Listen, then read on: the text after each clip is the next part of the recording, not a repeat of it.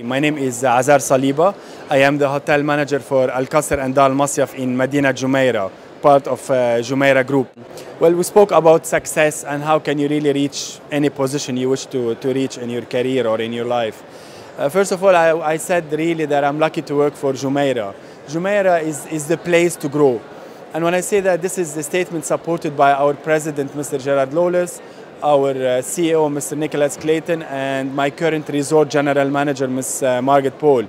To grow in the business, really, it's about passion for what you do. You better be dedicated, focused, and we in Jumeirah, we really offer lots of training to our colleagues in our learning and development department to make sure everyone is growing within the business, to create opportunities internally for the colleagues and help people grow from within the same industry.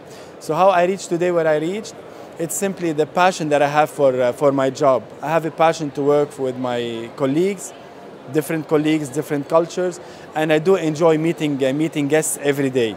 So the passion that I have, the hard work, commitment, and surely focus. I'm very focused on everything I want to achieve.